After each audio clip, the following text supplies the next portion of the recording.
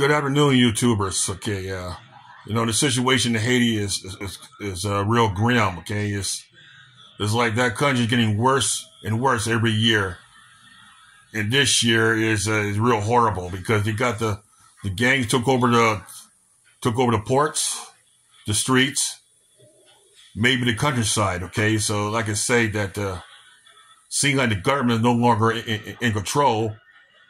Okay, so I'm gonna tell you, the Dominican Republic can close a border on their side of the island because they don't want that problems to spread to their country. Also, the islands in the West Indies are closing their borders.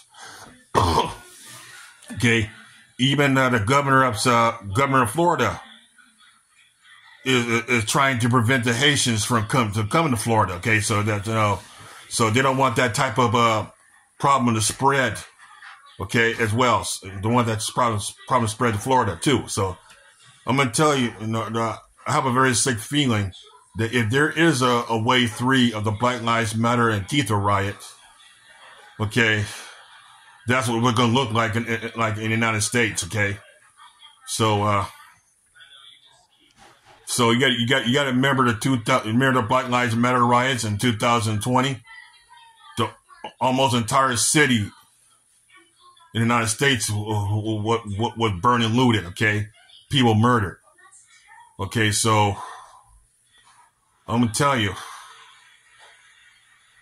that is concern. So be safe, YouTubers. Have a nice afternoon.